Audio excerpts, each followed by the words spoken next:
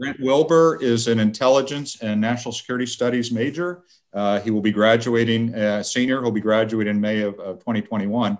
And Grant spent some time in Asia, actually in Japan, was very interested in that culture and that region of the world. So he's one of our capstone students who's writing his capstone senior thesis on China's rise, its power rise as a regional power, and now expanding to be a global power and applying in international relations, we call something called power transition theory. And so he's looking at that particular theory as providing some explanatory value for understanding what China is doing. So again, perfect topic, ties into his research. And so he is available this morning to introduce our speakers. So Grant, I'm going to go ahead and turn it over to you. Thank you, Dr. Kilroy. I would also like to thank everybody for coming today. I'm going to be introducing our speaker, who is Dr. Murphree.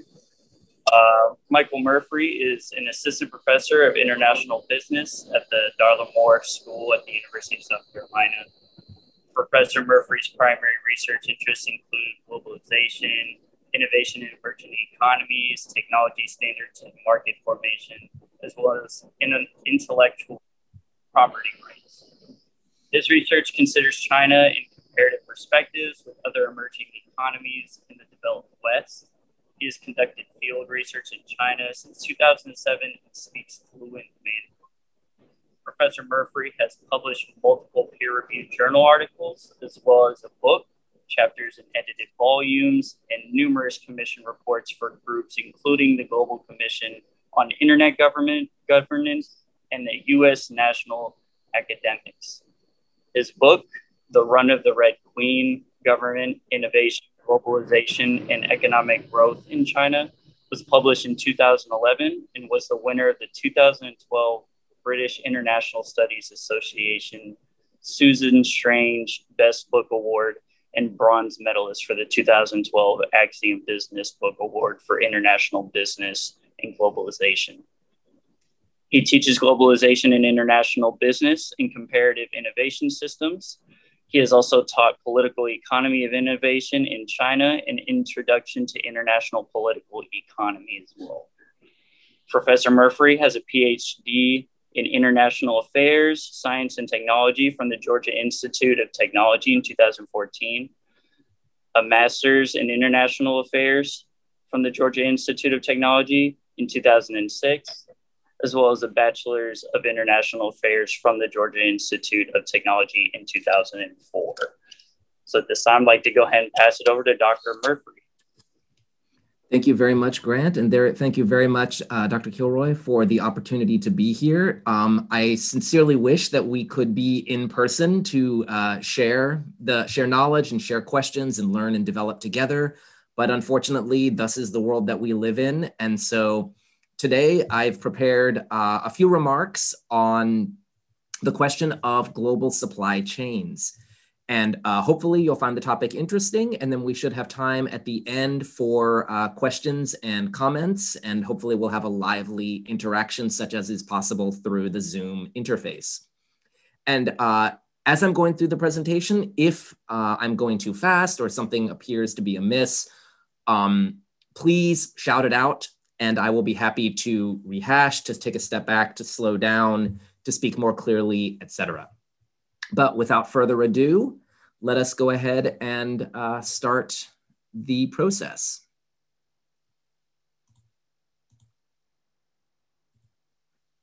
All right, so global supply chains and US national security.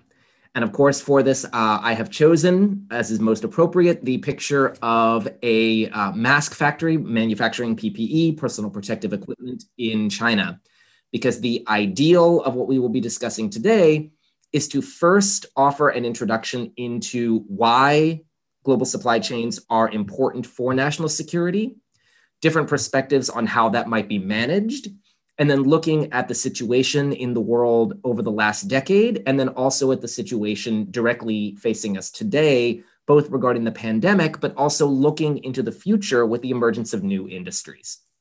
So it's quite a bit of ground to cover, so hopefully we'll be able to generate some interesting insights. So I always have appreciated this comment, which interestingly, I saw a version of it for the first time reading a Tom Clancy novel many years ago, but it's from General Robert Barrow, who comments that amateurs talk about tactics, but professionals study logistics.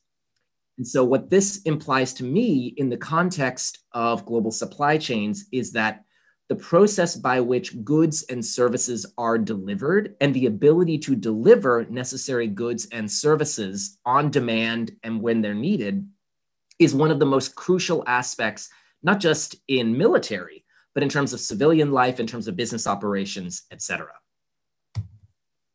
And in addition to General Barrow, this is not a unique insight.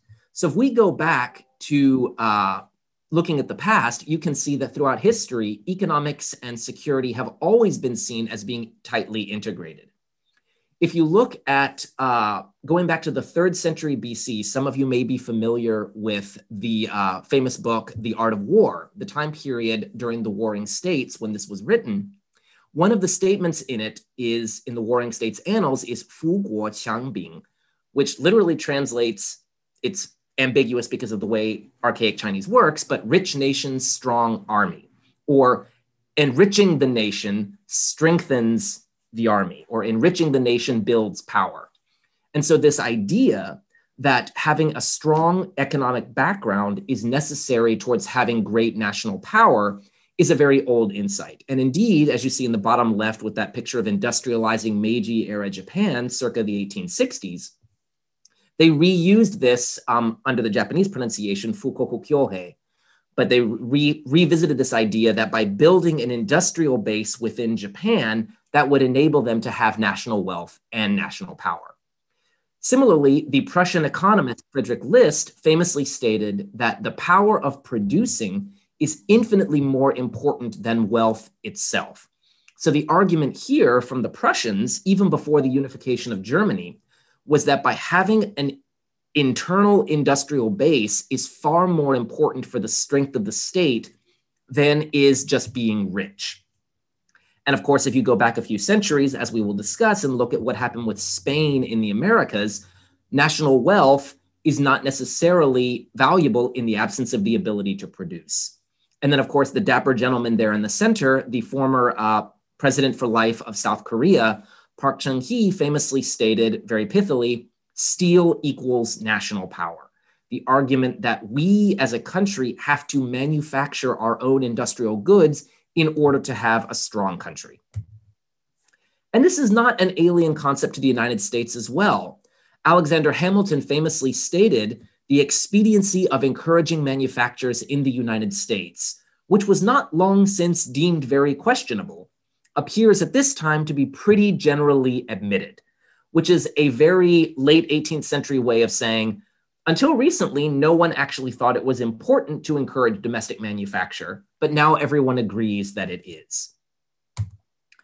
And then something changed.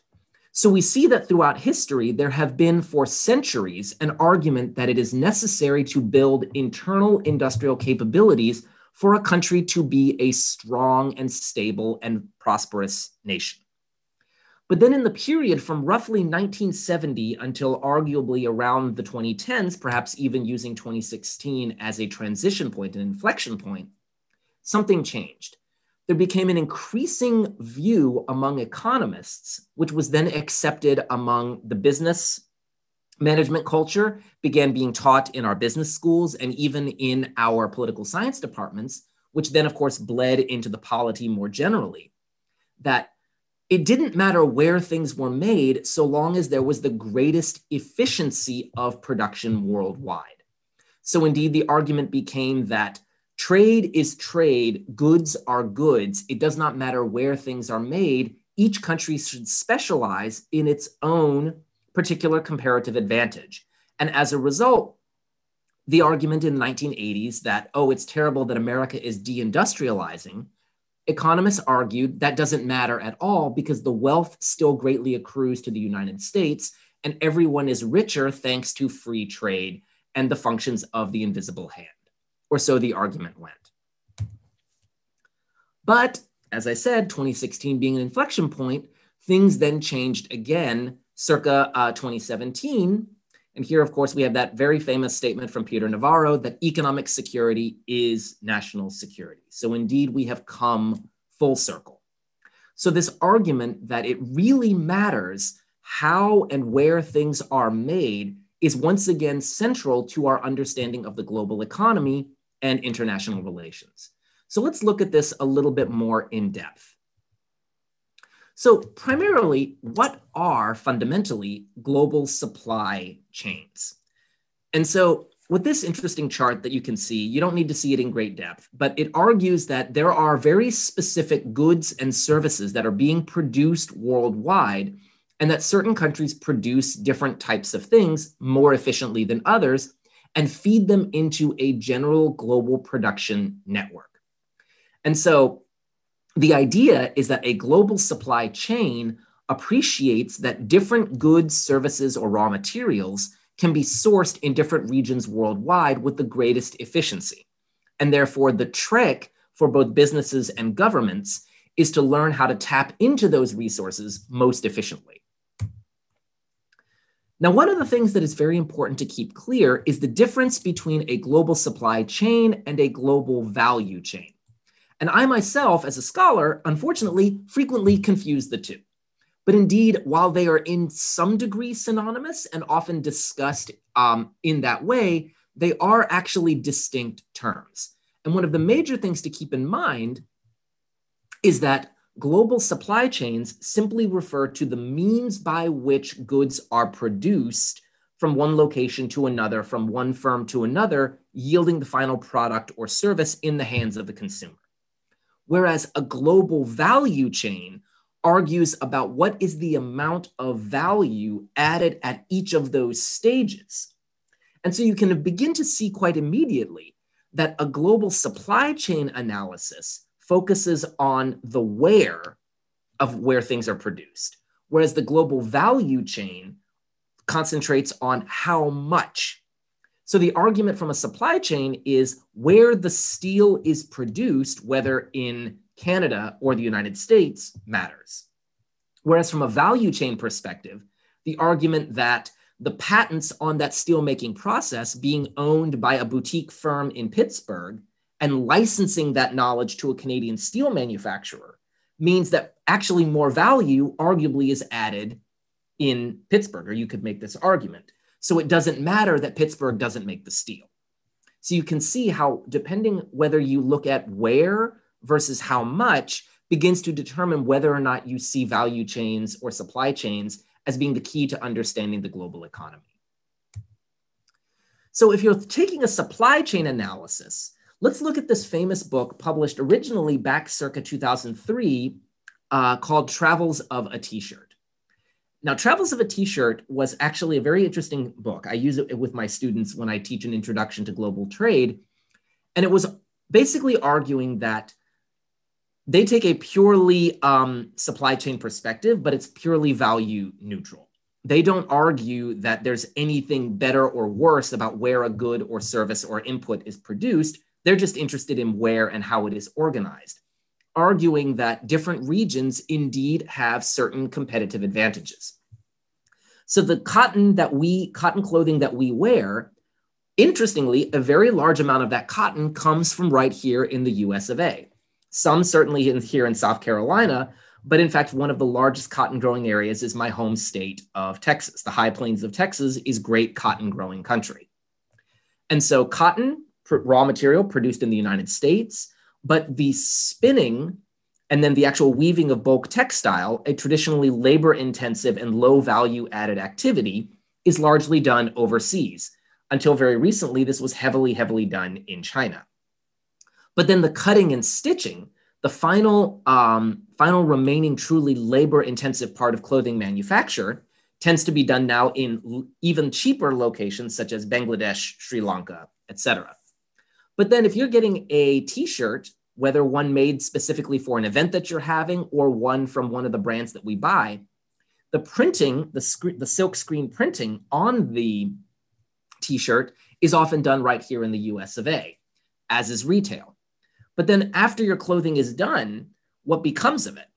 And indeed, some of it is sent whole scale to other emerging economies, sometimes to El Salvador, places in Africa, et cetera, sometimes as donations, but sometimes it is purchased in bulk and then resold. I always joke with my students, so we just had the Super Bowl. What became of all of the t-shirts for the team that lost? All of those Super Bowl champion t-shirts were already produced. That way they could immediately go on sale the moment the game ends. Well, they didn't win. So what happens to those t-shirts?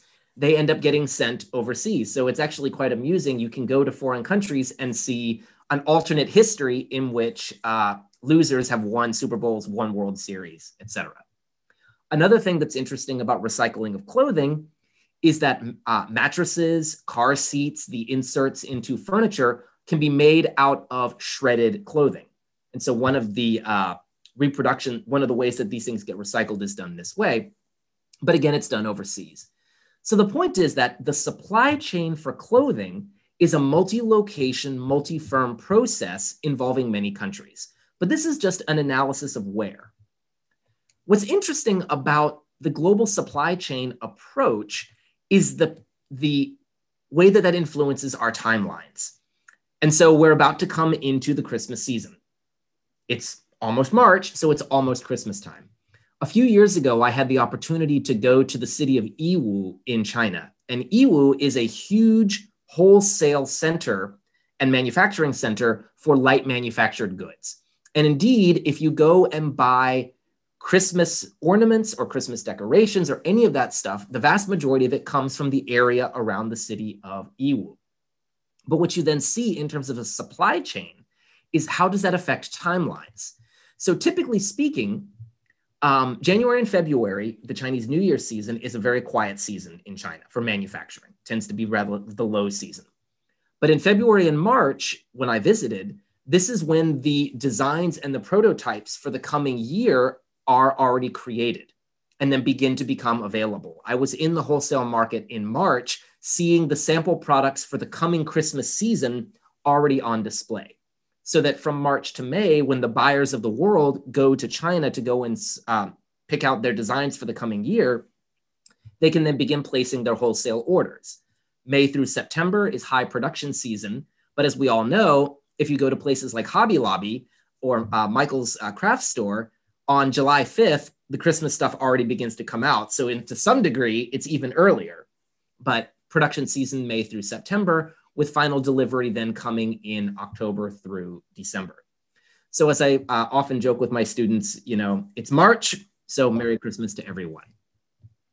So with supply chains, one of the things that is very important to keep in mind, especially as we look at the PPE and the pandemic situation, is the time lag involved in a global supply chain.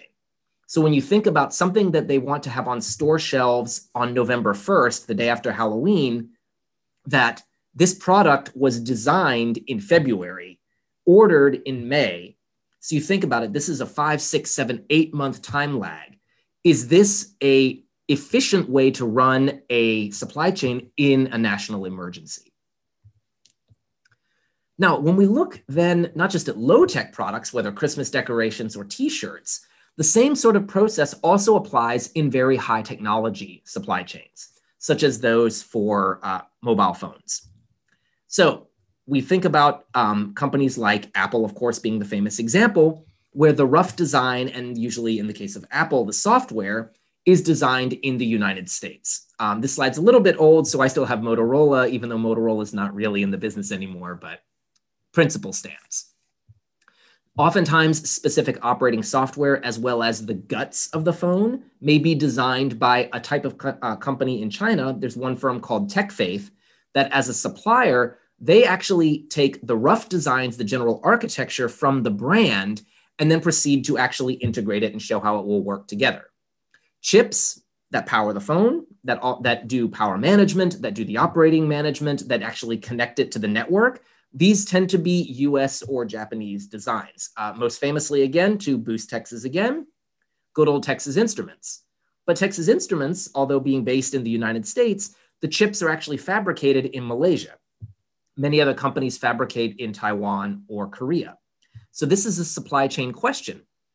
Is this a problem for the United States that while we design the chips and we own all of the intellectual property for them, does that matter that then the chips are made in third-party countries? We can discuss this. And of course, even though the chips are printed in these big wafer disks in factories in Malaysia, Taiwan, and Korea, a step called packaging and test, which is the final actual fitting of the chip onto its substrate and onto the heat absorber, the insulator that surrounds it, that's often done in China. Of course, the motherboards that go into the phones are often printed in Taiwan, although increasingly in China as well. But the main step that is still done in China is the final assembly, snapping all of the pieces together for then shipment, marketing, and sales in the United States.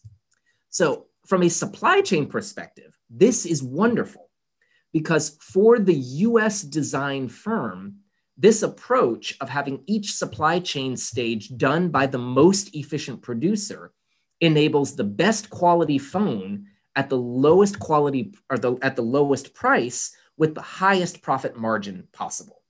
So from a business perspective, it's brilliant, this global supply chain approach. But there's a different way of looking at this, which is the value chain argument.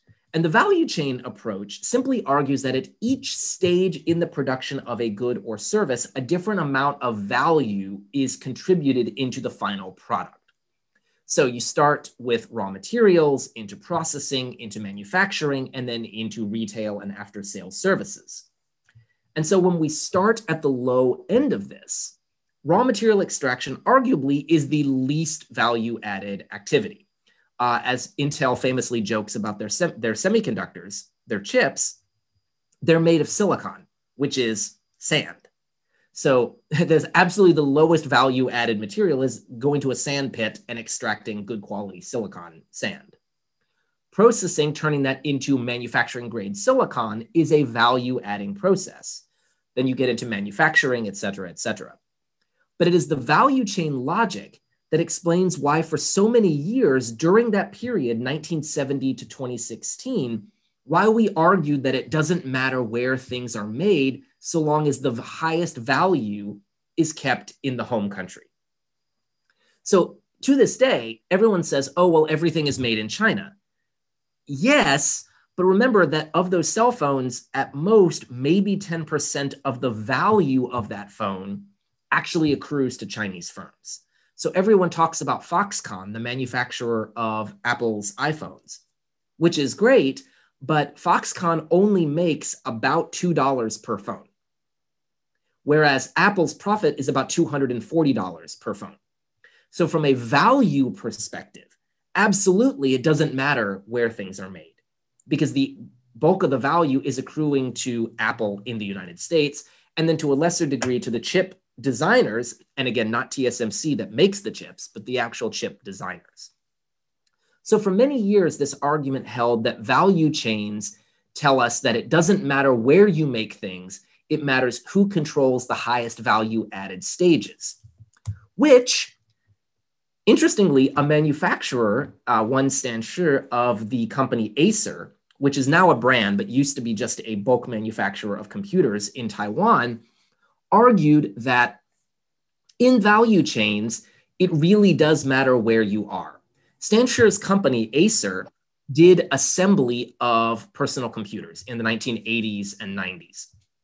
And he argued that the value and therefore the profits to any given firm per unit of output really, really varies.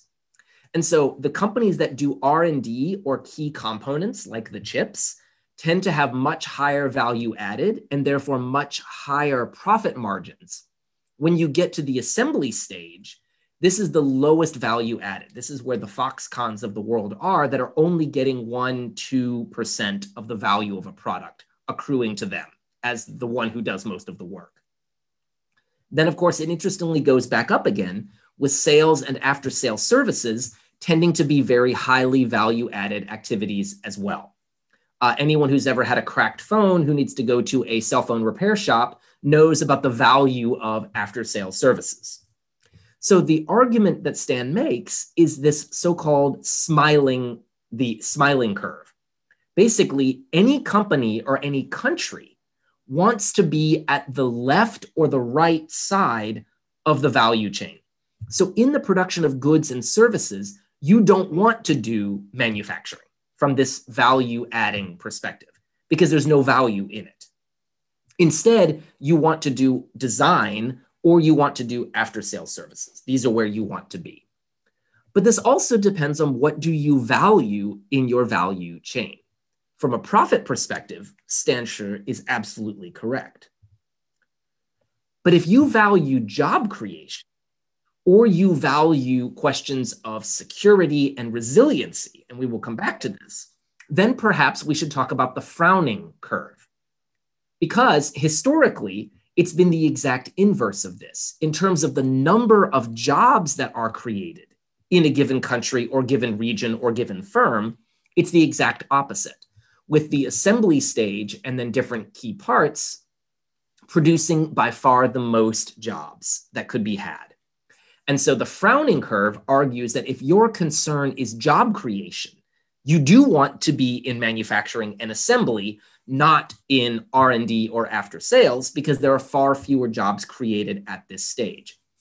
Although it has changed somewhat, I used to argue that it's wonderful that the United States has Facebook, but Facebook, this is back a few years ago, even though it was a multi-billion dollar company, only had about 1,000 employees at the time. So the real question was, how much are we contributing to the general economy of the United States by having this huge value-adding enterprise that creates very, very few jobs? That was one of the arguments. In contrast, you look at a company like Foxconn. Yes, they have very, very little value add and very, very low profits, but a single factory there might employ 100,000 workers. And while these 100,000 are certainly not well paid, arguably speaking, they are, by what was then the standard in China, good, solid blue-collar jobs. And as we'll discuss, labor, of course, in China has gotten very expensive, and so this is no longer sustainable. But the other issue to keep in mind, especially as we discuss what do we value as a country in terms of value chains, is this blue line here. While historically there has been this very sharp frowning curve with lots of jobs at the assembly stage and much lower at the other ends, with automation, this curve has been greatly flattened.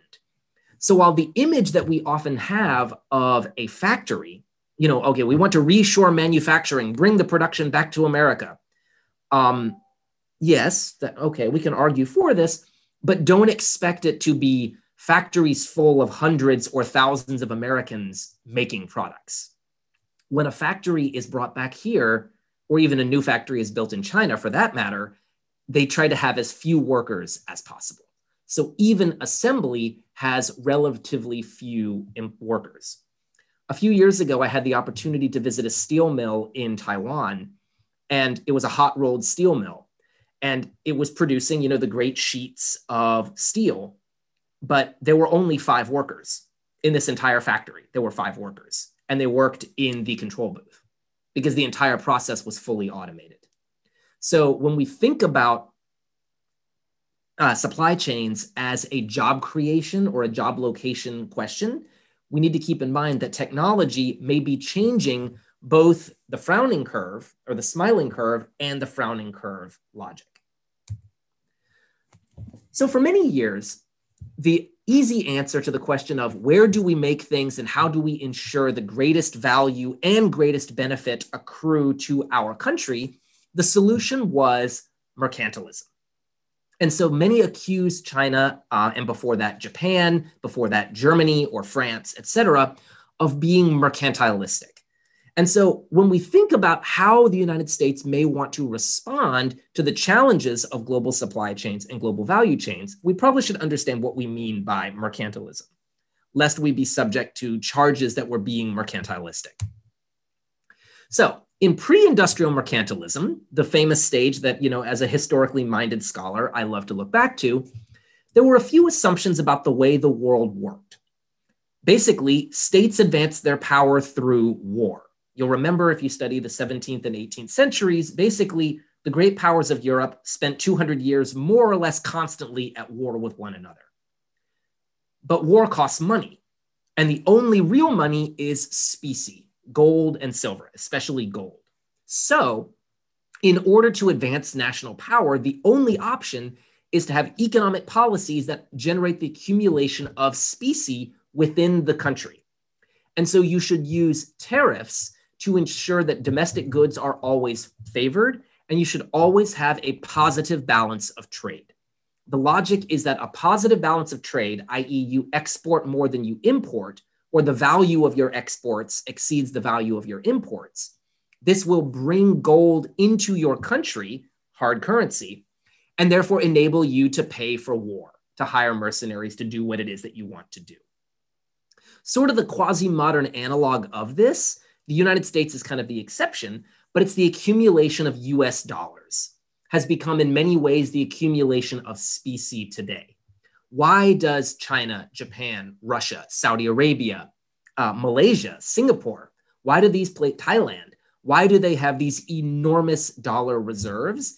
It's because on the global marketplace, the only way to buy the things you need is with the modern day gold, which is the US dollar.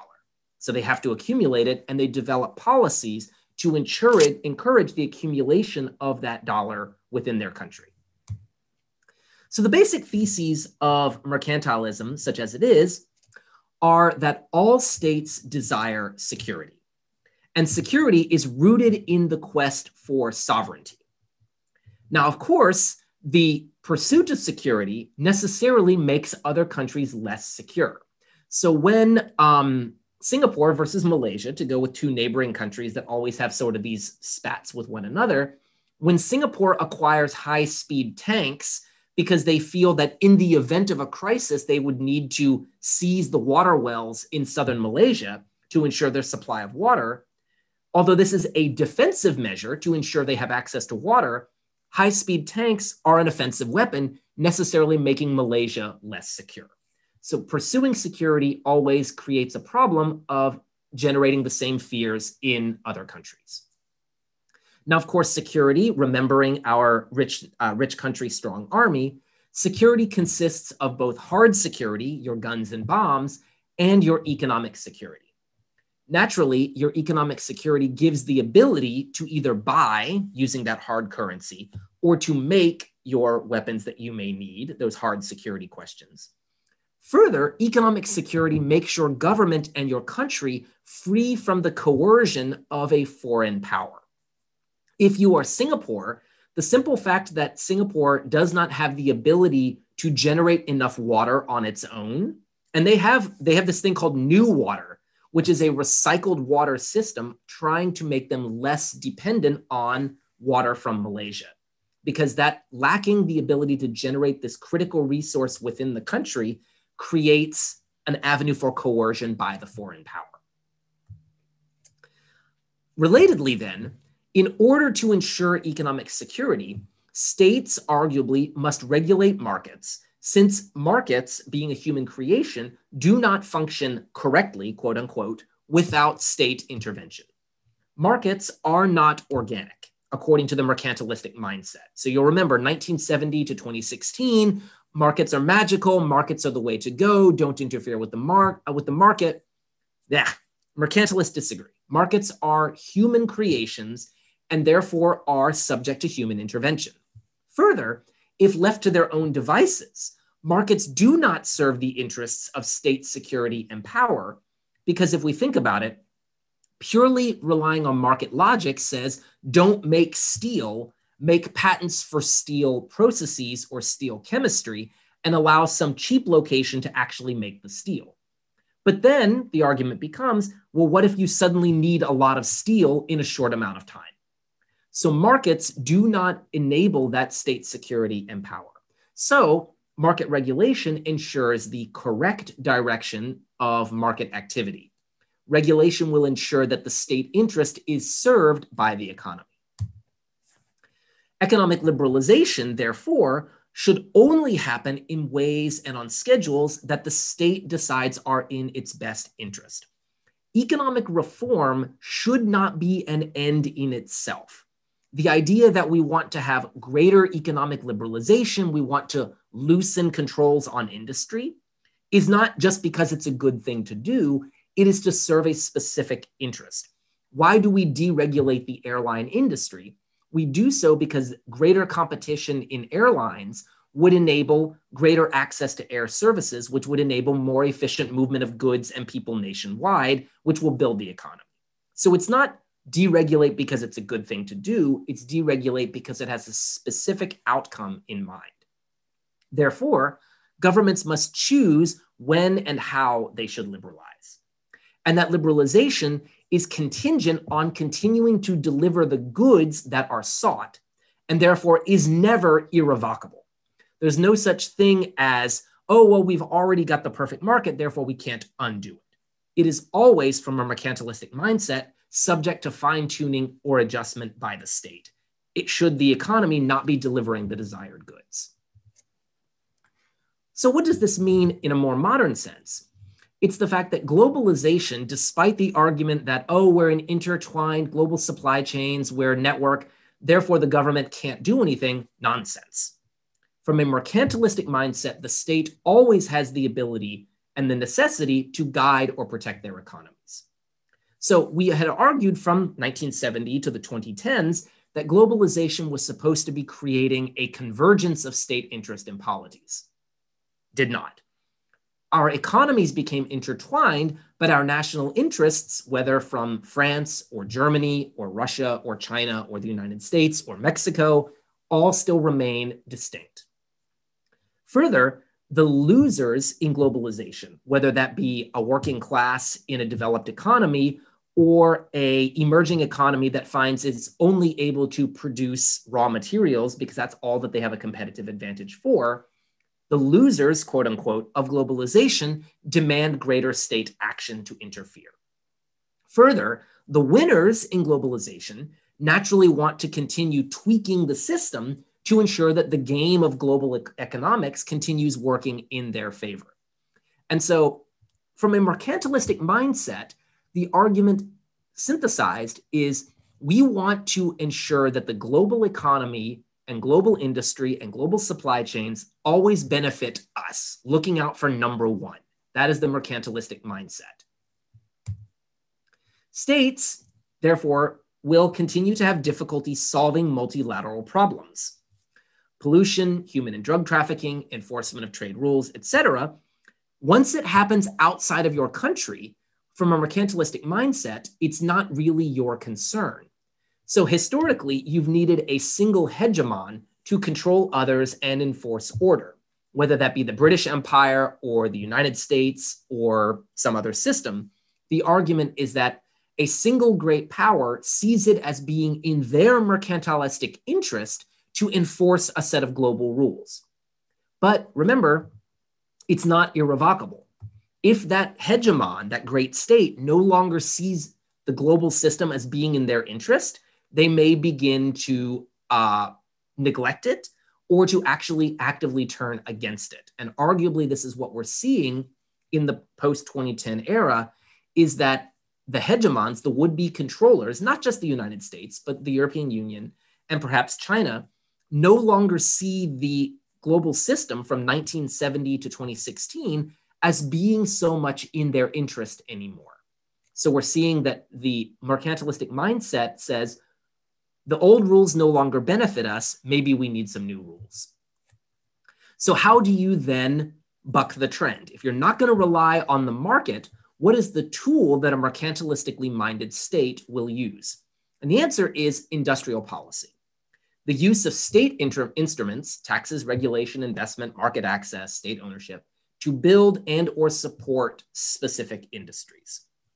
Now, you'll remember, if you, a lot of our audience will probably remember that industrial policy was the subject of much debate in the 1980s and early 90s, when in many cases it was confused with economic planning, what the Soviets used to do. But it is not the same thing. Industrial policy, the argument and the goal is to balance the primary, that'd be agriculture and extraction, secondary, manufacturing, and tertiary, service economic sectors of the economy. Because the argument in the absence of industrial policy is that your primary and secondary sources, sectors in an advanced economy will wither. in favor of the tertiary or the service sector of the economy, because this is where you have your competitive advantage. Industrial policy will try to balance this. Keep farms, we need food. Keep manufacturing, we need to ensure we can make things when we need to, and have services. So industrial policy is designed to keep these in some degree of balance. Further, there's a balance within these sectors. How much basic manufacturing do we want? Do we want labor-intensive manufacturing or not? Do we need to make textiles, or should we focus on so-called strategic goods? But then what is a strategic good? Industrial policy tries to balance within the sectors as well. If you're not the United States, your goal is to use industrial policy, as I had mentioned earlier, to accumulate those US dollars through the positive balance of trade. Because tariffs tend to be, although it's maybe shifting, less popular and sort of a dirty word, you use non-tariff barriers to ensure that your country has that positive balance of trade and to ensure that your secondary or primary industries are given the support they need to remain competitive. You can also then engage in the state funding of research and development or technology acquisition to strengthen whether a whole industry, primary, secondary, tertiary, or a segment within it, such as, we'll discuss later, artificial intelligence. This we see as a key part of the new tertiary economy. We need to invest heavily in it. The market will not do so, so the state will throw money at it. That's the idea. And therefore, your success in industrial policy will build your economic security over time. So we're going to pause for a moment. I've been talking at great length, so we're now going to do a quiz. Please read this quote from a Washington Post editorial and tell me what country this is talking about in terms of industrial policy. Any guesses? China. Okay, we have a vote for China. Germany. Henger? Germany. Germany. Okay, we got China, we got Germany. United States. US of A. Okay. Singapore. Darla, was that you? Yeah, Singapore. Singapore. All right. So we've got a couple of different votes. I'm going to go ahead and spill the beans. This is Japan. This was written about Japan in 1987. And so it's very easy. I used to have a joke with my students that what I would like to do as an experiment is to, although it would be plagiarism and I would get in trouble, so I won't do it, but I want to, is take an editorial about Japan in the 1980s, do a find replace, and change Japan to China and see if I could publish it. Because all of the things we used to say about the Germans, especially in the Federal Republic of Germany in the 80s and 90s, especially about Japan during that same time period, are what we say about China today. And so this argument is that industrial policy is not a uniquely Chinese or German or Japanese phenomenon. It is very widely applied and often used as an explanation for why they tend to produce these enduring surpluses. But then the question becomes, how effective is industrial policy after all? And generally speaking, economists don't like industrial policy simply because since the 1970s, economists tend to favor the idea that the market is the most efficient when it's allowed to do its voodoo. In contrast, political economists, those who add the polity to the economy, tend to be kind of in love with industrial policy. The argument that it is possible to choose or to pick winners, whether an industry, primary, secondary, tertiary, or a specific sector, and do targeted interventions. And there are, of course, many instances in which we can say that there have been short to medium term effectiveness of industrial policy, whether Prussia and the German Empire, the Second French Empire, certainly the Japanese miracle through 1990, the Korean miracle through 1997, or arguably the Chinese miracle through 2009. But you'll notice that with the Japanese miracle and the miracle on the Han, in both cases, there's an end point.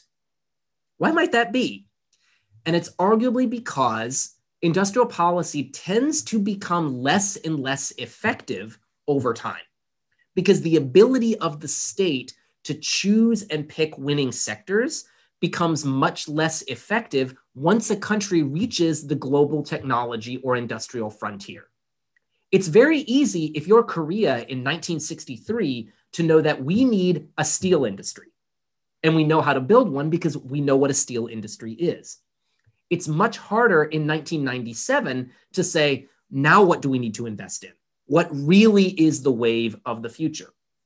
Because you may say that, well, in 1997, the wave of the future is the internet. Great, you picked right. Or you might have said it's grid computing and you picked wrong. So it's very difficult to continue being effective at industrial policy the more sophisticated your economy becomes. So there are also issues. For every success, there are many failures. So I don't know if anyone remembers back in the 1980s that Brazil had a computer industry. And then also that Brazil used to be, I believe it was the world's 6th largest maker of cars. But the moment that that industrial policy said, okay, we have a domestic industry, let's try to liberalize the trade regime, that industry collapsed because it turned out it was completely ineffective and inefficient under that industrial policy-based protection regime. Similarly, in many cases, to maintain the learning necessary to build these new industrial sectors, countries have to borrow on the global market. And so this tends to lead to debt traps as well as balance of payment crises, which were replete throughout the emerging world in the 1960s, 70s, and 80s. So for every miracle on the Han, there was the Mexican peso crisis. So do keep this in mind before we jump into the joys of industrial policy. And of course, then there is the question of waste and missed opportunities, where because of a focus on one industry sector, perhaps the one that does become the great wave of the future gets missed. Because policymakers can be wrong. And we like to think that we economists and we political scientists know what we're talking about, but we may not be right. Right now, I might say that I think the United States should really focus on promoting additive manufacturing, so-called 3D printing, as a focus for rebuilding a domestic manufacturing base. I might be right based on current trends, but I'm not a guru. I don't know where the market will be in 10 years. And so this could end up being a huge waste and missed opportunity. This is the danger of industrial policy.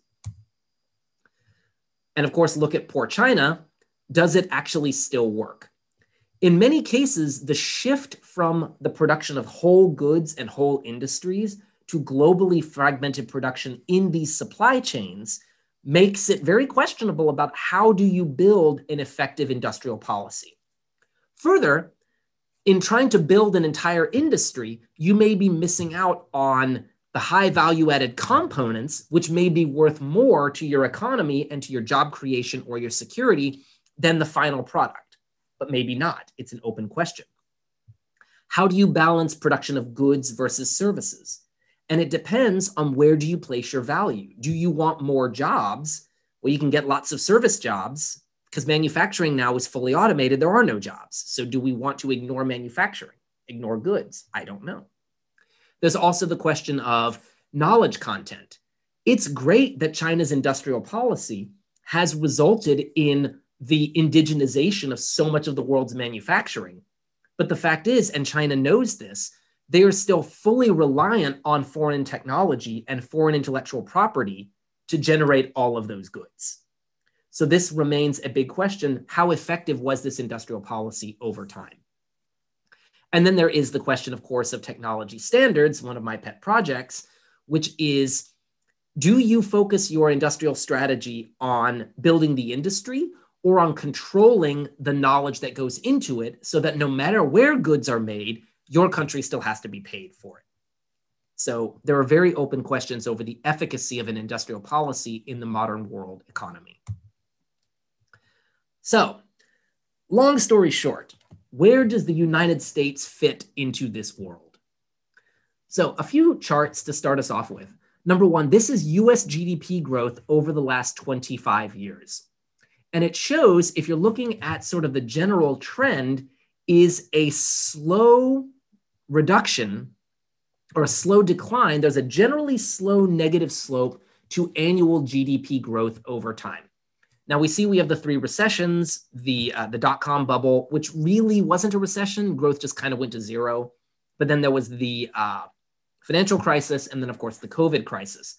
But even throughout all of this, the net average US GDP growth has been slowing down over time. Further, but we should also remember that despite all of the discussion, and this includes in the article that you may have read from Great Decisions looking at this, US manufacturing output has not net declined during this period. During the so-called period when global supply chains were moving all this manufacturing to China, that period from 2000 to about 2008, you'll notice that US manufacturing was growing, net manufacturing output was growing during that time period. Now, one thing to keep in mind, this is real output, which means it is the value of US manufacturers. So even though the United States may have had fewer manufacturing jobs and even made fewer widgets in net, the value that was being produced by US manufacturing continued to grow during this period. So again, do we look at it from a supply or from a value logic? This, of course, can then be seen in the balance of trade, which arguably, if you look at this long-term perspective on the balance of trade, this is a backwards chart. So going back to 1950, all the way through the mid-1970s, the United States effectively had balanced trade. Not really a positive balance, but a neutral one, in which we exported and imported in roughly equal amounts. Starting at the end of the 1970s, though, you'll notice that we rapidly began running sustained trade deficits. And then during the roaring 1990s, this great period, we were decidedly in negative trade, and it remained as such. And then indeed, during the China boom, this is when, admittedly, the trade deficit became the largest that it had ever been. Interestingly, though, no matter what happened post-2016, our trade deficit has still continued to increase, even before the COVID crisis. The United States is still consistently running a negative balance of trade. And so from a mercantilistic or an industrial policy perspective, this is decidedly bad. But one thing we should always keep in mind from that mindset, foreign countries use industrial policy and a positive balance of trade to get the gold, i.e. US dollars. How do we, as the United States, get dollars? Hengar? We print them. Yeah, we don't have to export. We can just print them to make dollars. So we don't need that same incentive. Now, this doesn't necessarily mean that a sustained and massive trade deficit is necessarily a good thing, but it certainly says that the logic of industrial policy and mercantilism of trying to sustain a positive balance of trade doesn't necessarily apply in the United States. Because just like Spain in the 16th century, we get hard currency by digging it up out of the ground. We get our gold by printing it because we can make as much as we want. And of course, seeing that this is not just a post-2000 trend, we should always remember, don't just blame China. That many of the goods that we import come from many, many different areas around the world, whether it be Thailand or Japan or Singapore, Malaysia, etc. This is nothing new. So looking at the Sino-US situation, which was very much a focus of that article on supply chains and national security, looking at the Sino-US trade in goods from a nominal perspective, the bottom sort of peach line, that is the annual US trade deficit in billions of dollars vis-a-vis China. And then the middle line, that is US exports to China, and the top line is Chinese imports into the United States. And so what you'll notice is that only in the period post 2018 did the United States start to a limited degree importing somewhat less from China. Although it looks like this may have shifted somewhat because actually in net, China had its best year ever in 2020 in terms of its global trade surplus. China had a boom in exports in 2020. So how do global supply chains look today, and where does this take us for the future? The simple fact of the matter is that from a supply chain perspective, China is the world's manufacturing superpower. In terms of share of global manufacturing output, it's China in position number 1, followed then by United States number 2. Do remember, though, this is the supply chain perspective of where things are made and then shipped from, not necessarily the value, because this 28.4% of all global manufacturing coming from China is based on the fact that the final iPhone is shipped from China, never mind that 98% of the value of that iPhone is not staying in China. But that is the share of global manufacturing output. More broadly, from a supply chain perspective, Asia is the center of global production today. 90% of the world's mobile phones are made in China, 90% of the computers, 70% of the televisions, with much of the rest made in Korea. All of the consumer electronics, 38% worldwide, is made in China versus 15% in North America, 14% in Europe, 12% in Japan, another 8% in Korea, etc. What this takes together is that it's not just China that makes things. From a global supply chain, China is a center of an Asia-based production network where many of the different stages and widgets and inputs are made in this grand factory Asia, the giant Mecha Godzilla that we have here, that would include South Korea, Japan, China, Malaysia, the Philippines, and increasingly Vietnam. And do remember that China is becoming very expensive for manufacturing. That's why many of the labor-intensive manufactories in China have actually gone bankrupt. Is that Vietnam is emerging increasingly as China's China. That Chinese factories are moving production to Vietnam because they need labor-intensive work to be done inexpensively. So when we look at the pandemic and how it has impacted global supply chains today, COVID-19, let's look at the story of what happened with COVID-19. So in November 2019, the first unusual pneumonia cases began being reported in Wuhan and began to attract the attention of local doctors. On December 31st, they closed the Wuhan seafood market, believing that this was the center of where this unusual pneumonia was coming from. January 3rd, China notified not the WTO, that's a typo, it's the WHO, of the new SARS variant that they'd noted, a severe acute respiratory syndrome. However, 2 weeks later, there was still a massive New Year's gala in Wuhan. Everything still seemed to be normal. Don't panic. It's still under control. But clearly it was not, because 5 days later, they locked down Wuhan. 1 day later, they locked down the rest of the province.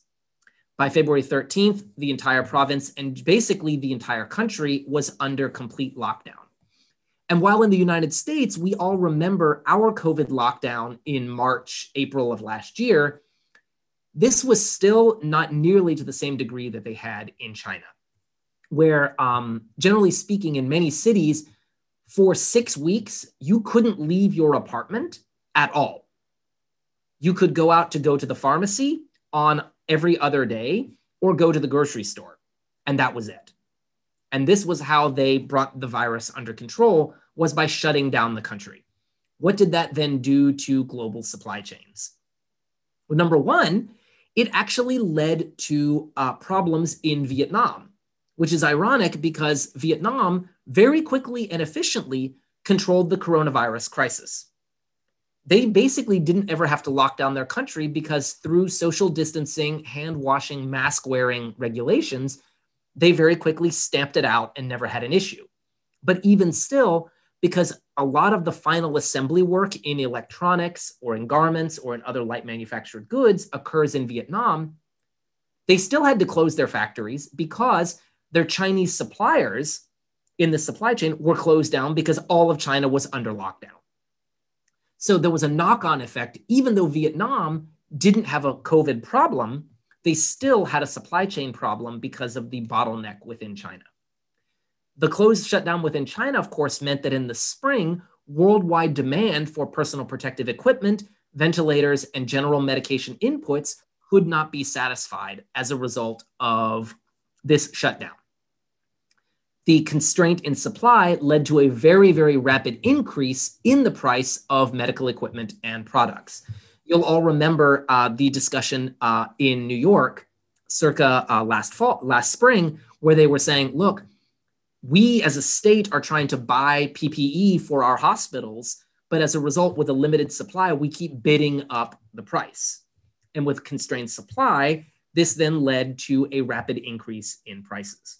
Now, pure market logic, rapidly increasing prices, limited supply, naturally what is going to happen is that there was a boom in China in the production of masks and other personal protective equipment. On February 1, 2020, at the height of China's lockdowns, they were only able to produce about 9 million masks per day in the entire country. By March 2nd, they were making 112 million. By April 30th, they were making 450 million masks per day in the country. So this is a massive boom in output because prices were high, demand seemed to be endless, but by April 30th, this is pre-summer boom in the United States, summer outbreak, global demand seemed to be slacking off. So, the result, of course, was a complete collapse of PPE production within China. So as the world supplier, they boomed, but then they went into bust. And what this sign says very pithily is, do not blindly go with the winds in liquid fabric production, i.e. the non-woven fabric that goes into masks. Because in China, there was such a craze for getting into mask production that people not just were converting factories, but were converting apartments and unused warehouses into factories to make masks. This, of course, led to substandard production, but also to massive overproduction, and the industry then proceeded to collapse within China. So, what about the risks in the future for global supply chains? What does all of this mean for us and for our security? In general, we should always remember when we think about supply chains that the risk to it is based on a multiplicative risk of the failure at any step in the supply chain. So it's not just that it's only as strong as the weakest link. There is the fact that, let's say there's a 90% chance of success at any given stage within a supply chain. But if you have 10 links where it's 90% sure that every link will be okay, that means you actually only have 36% chance the whole supply chain will work. Similarly, even if you're 99% sure that every link will be secure, you still have a 10% risk of failure of the supply chain. And so there's a very real question, what is the acceptable level of risk? Can your company or your country accept a 10% risk of failure in your supply chain? And 10 steps is a simple supply chain. Many of these supply chains for many goods are now hundreds of steps involved. So even a 99.99% chance of success does have an additive risk. And there still is, of course, if there's one weak link, that of course can sink the supply chain as well. So how can we as a country or as a company think about how to address the risks in global supply chains? Number one is that as a value, as an economy, as a country, and as a company, we need to move from a mindset of efficiency to a mindset of resiliency. Hitherto, supply chains have been treated as the goal is efficiency. Achieving perfect just-in-time production is the end, the goal that we're trying to achieve. But really, it's a means to an end of efficient production. It shouldn't be worshipped as an end in itself. We need to think about that having a resilient supply chain and a resilient source of a good or service is equally valuable as having an efficient production. So we need to think about moving from cost to also having competency. It may be expensive to make a good or service or an input in one country or one region or another, but if they have the ability to do so, then that ability should be fostered and encouraged. Therefore, companies need to build in what will be costly redundancy. And many companies have already begun to do this with a China plus one or a China plus two, or a right shoring, I believe is the term of art right now, a right shoring mindset, that having multiple sources for any given component or any given stage is necessary. But by having multiple factories in multiple locations, that is redundant and may not always be needed at capacity. That's costly. Further, countries, if they want to have truly secure supply chains, will have to accept decreased, perhaps short-term, economic performance. You may also have to accept that if you want a economy to be concentrated within a given location, a supply chain within a given location, that may result in global incompatibility of your products, which as a company may limit the export value of the things that you make, because they may not be compatible with the standards or the production networks in another country. Further, the building of this security and resiliency in an economy is going to cost. And the question then is, who pays for that? Do we pass that cost onto the consumer in terms of higher final prices? Or do we pass that cost on to the shareholders through lower profits and therefore lower shareholder returns? Or do we pass that cost on to the taxpayer by using greater government subsidies to cover a greater and more secure supply chain? So somebody is going to have to pay for this. The question then is who? And we as a society need to choose, where do we place that value, and therefore who do we make pay for a more secure supply chain? And this question, even post-COVID, is not going to go away. There are new and emergent industries for which the supply chains have not been fully established. And how will they be structured going forward? How are we going to look at the generation of an artificial intelligence industry? Who will control it? What are the stages of production in it? And then where do we want them located? With a rise in robotics, fully automated manufacturing, how do we ensure that the production of the robots that make the robots, in addition to making the final products, how do we ensure a secure supply chain here? And then so on and so forth with all of these different industries. So we as a country need to think, what do we value? Is it security? Is it profit? Is it job creation? How do we balance these? Because it's not all one or all the other. And therefore, how do we balance these in terms of where we decide to encourage, not prohibit? You know, we are a free market economy, all things equal. We can't prohibit activities, but how do we use policy to incentivize specific location of activities to serve the values that we as a country want to support? And so with that, I will take a step down and open the floor up for questions. And I do really appreciate the opportunity that has been offered by this Great Decisions lecture series. So thank you again to Professor Kilroy and to everyone. So thank you for this time, and I look forward to any discussion. Thank you, Michael. We appreciate it. And just a reminder, if you do have any questions, please go ahead and put them into the chat session. Although I do want to start off by offering the opportunity to ask questions to Darla and her students. Darla Damonte is our Associate Provost for Global Initiatives. She's a professor of management. She's teaching an MBA course this semester. So she's got some students attending the session this morning. So Darla, I want to open it up first to you or your students. Did you want to start us off with any questions that you would have? If I may, I'll go ahead and throw one out there to get it started. I really appreciate the perspectives that you raised today, especially as it relates to the secondary markets.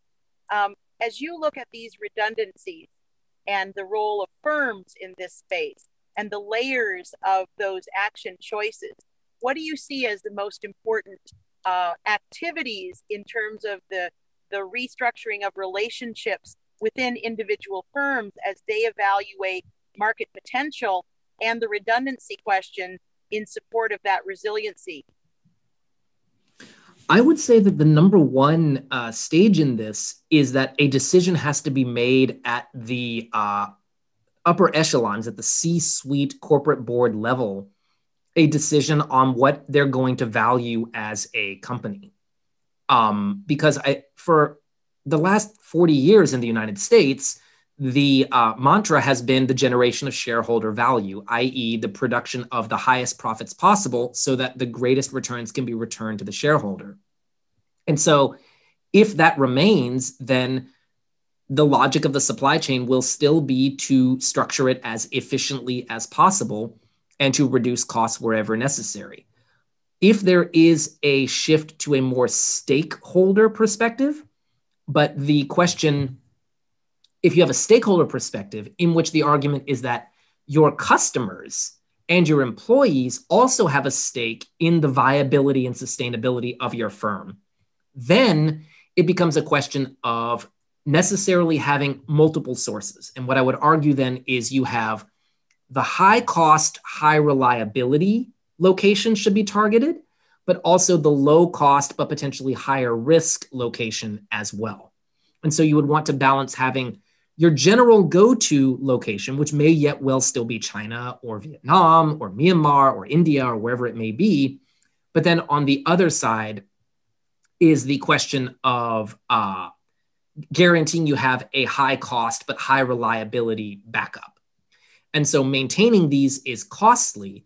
And then as a company deciding, do we then accept lower profit margins to support these higher operating costs? So I would say that the number one question for companies is not how do we structure it, but do we agree to accept that there are going to be these costs which hitherto have not been not really been widely considered. Good. We have a question from Sammy. Sammy asked, did the Trump tariffs work or not? And in what way? That is a great question. Thank you so much for asking. And so what I would say is depends on how we define work. What was the goal of the Trump tariffs?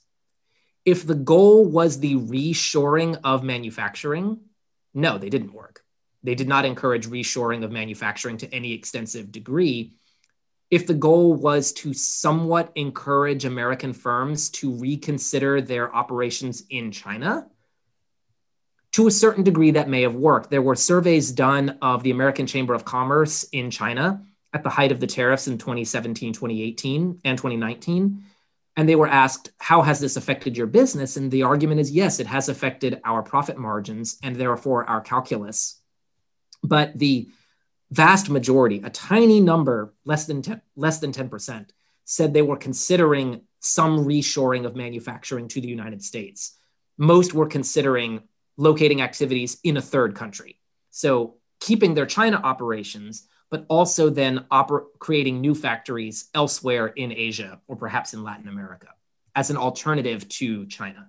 So if the argument was to try to change some strategic calculus, then maybe it was effective. But if the goal was reshoring, then not particularly. Jenny asked a question, and as an educator, you can respond well to this one, I'm sure. Could not the U.S. positively affect its economic security through public education curriculum?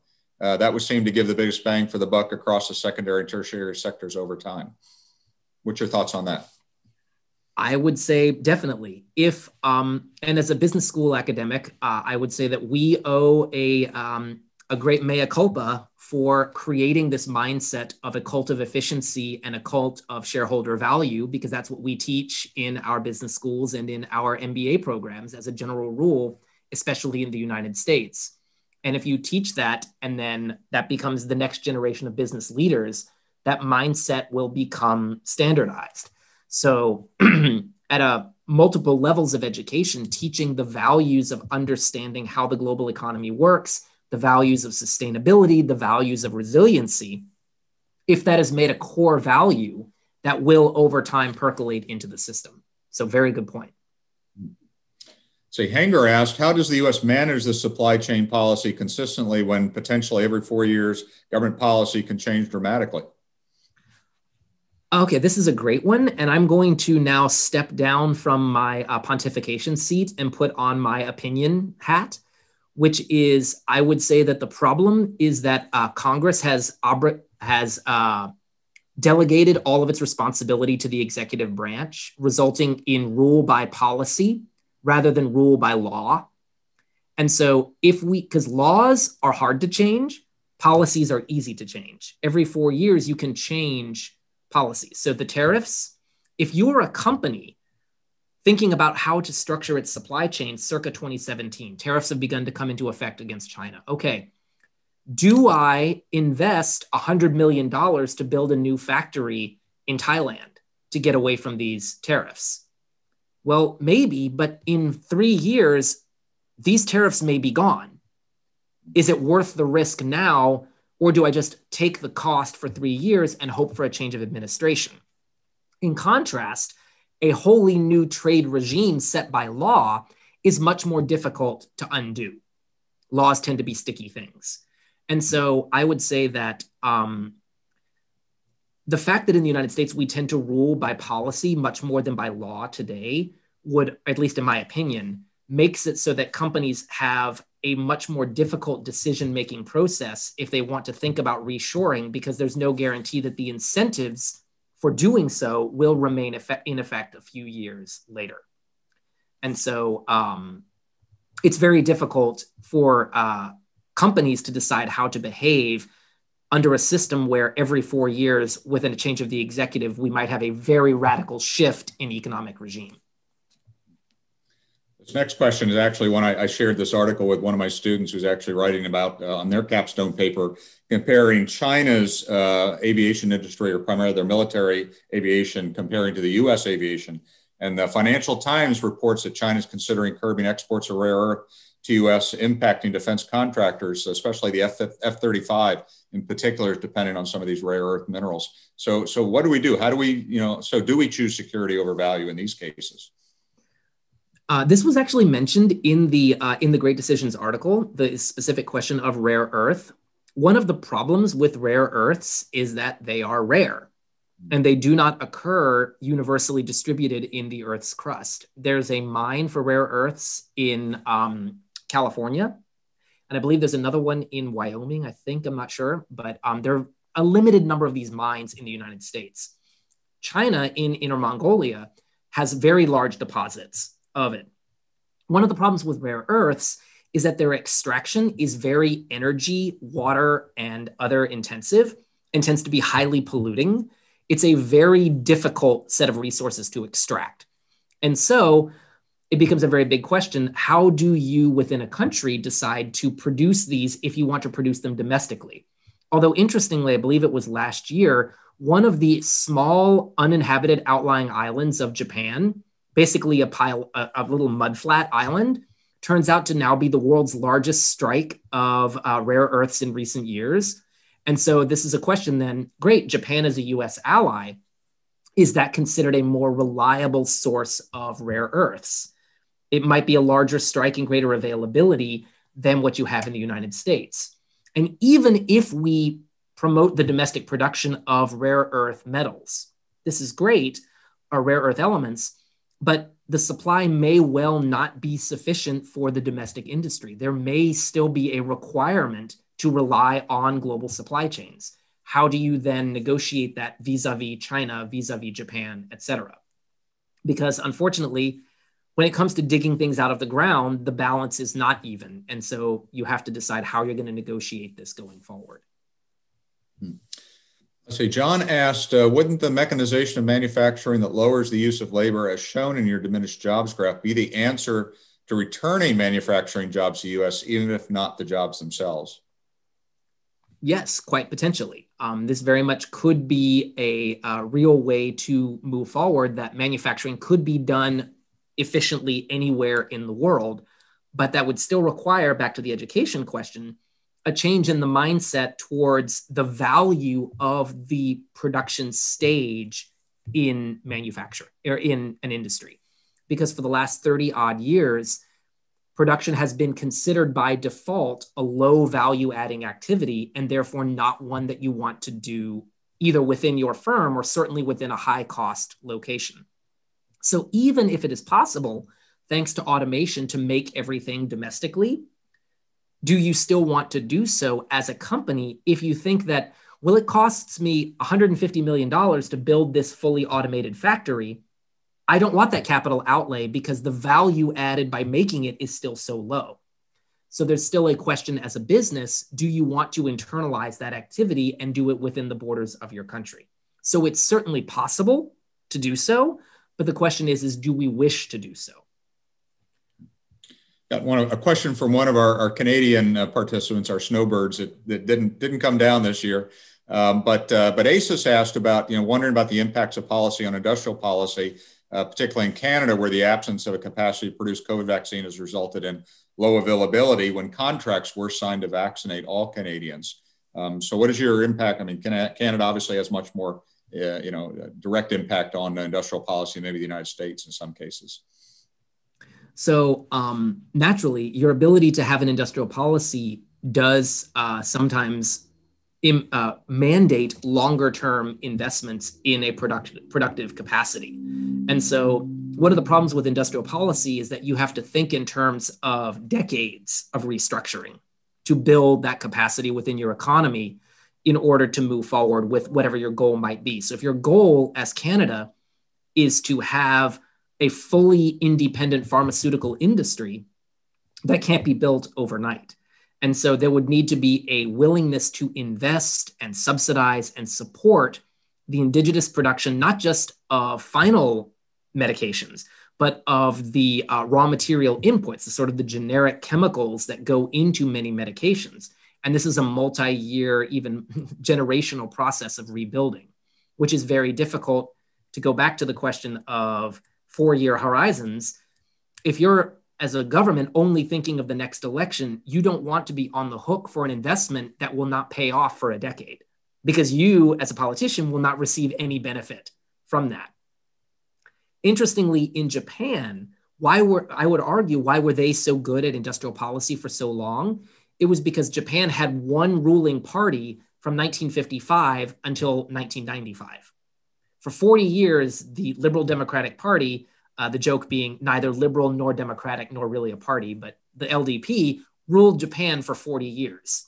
And with that kind of stability, you could make longer term commitments and longer term investments, knowing that as a collective, you would still be given the benefits from that. I'll say the last question actually is from Barbara, and I'll answer this one. Capstone is it's the final research paper that our students in the Intelligence and National Security Studies program have to produce. The Capstone course is at the end of their program of study, and so they do have to actually produce a fairly substantial research project. And the big difference and challenge for them is it's not just a descriptive paper, which is what a lot of their coursework has been previously. This one is meant to be analytical. It needs to show critical thinking. They need to have some type of a thesis statement or an argument. They have to have a methodology on how they're going to support that argument and show analysis that they've actually been able to do that. Compare and contrast, case study method. We also teach something in the intelligence community called structured analytical techniques, where they could apply it to producing a simulated national intelligence estimate. So this is for our students. It's their ways to kind of demonstrate, what they've learned throughout the course of the 4-year program. But that paper is also then possibly a ticket into maybe graduate school, shows that they can work at a higher level in graduate school, but also for their interest in the intelligence community. So a lot of the students write about topics related to where they want to work in the future, whether it's homeland security. A lot of students are very focused now on domestic terrorism, since that has become a new topic. So the capstone paper is their way to demonstrate that they've been able to apply the things that they've learned throughout the program. I've got one final question here from Paul B, and then I think this will be our last one. It says, companies have to work on the basis of bottom line and returns for their shareholders. Therefore, they have to be as cost efficient as possible. Doing this through automation leaves a lot of unskilled labor out in the cold. What do we do with all these people to help them survive? Wow. Thank you, Paul, for that extremely difficult question, and one that I can't begin to address. So I'm going to plead ignorance on this one, but there are many smart people who are trying to answer this question. And one of the arguments is that it's not just a question of manufacturing labor being redundant. It's service labor becoming redundant. We all know that when you go to the grocery store now, you're strongly encouraged to check yourself out. We want fewer grocers and baggers. We want fewer. I was in Walmart the other day, and it reminded me of being in factories in China, because the little Walmart floor sweeper is now an automated machine that drives itself. That's another job, hitherto an unskilled job, which is now gone. This is going to be a trend throughout the economy, that we don't need large numbers of people to perform lots of different services. And companies naturally, as they saw even in China, putting a new robot on the production line, yes, it's a one-time capital outlay, but it pays for itself within a year or two of saved wages. So very quickly, companies are realizing that automation is the way to go across both production and on the service side. So how do we support a society where we don't necessarily all need to work, or we can't work? Do we go with the Andrew Yang idea of the universal basic income? Maybe. Do we go with the idea that as a society, we need to rethink what is the purpose of life? Since the Industrial Revolution, the focus of the day of the adult life has been work. That's what we have all done. Maybe we need to rethink what it is that it means to be human, to be alive, to be productive, to be contributing. But these are great philosophical questions that are way above my assistant professor pay grade. So I look forward to any of your insights into how we might want to move forward with that. Good.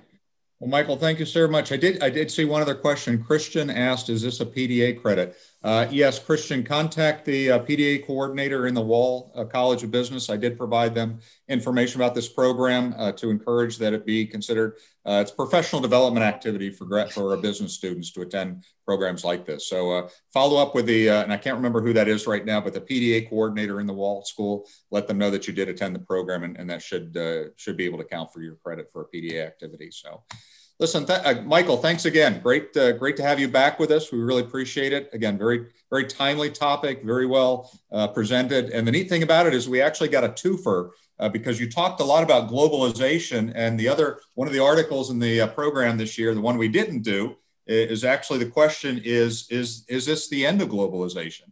And I think you addressed a lot of those issues that a lot of people are facing right now, when that seemed to be the panacea for a lot of struggling countries to jump on the globalization bandwagon. So anyway, thank you again, Michael. Thank you all for being here. We have one final meeting. That will be next Saturday, and that will be Professor Richard Adu in our program at Coastal Carolina. We'll be talking about China in Africa. So we'll continue to be looking at China as well next week. So again, thank you all for coming. Stay safe and stay healthy. So. Thank you so much, Rick, and thank you, everyone, and thank you, Coastal Carolina. Bye now.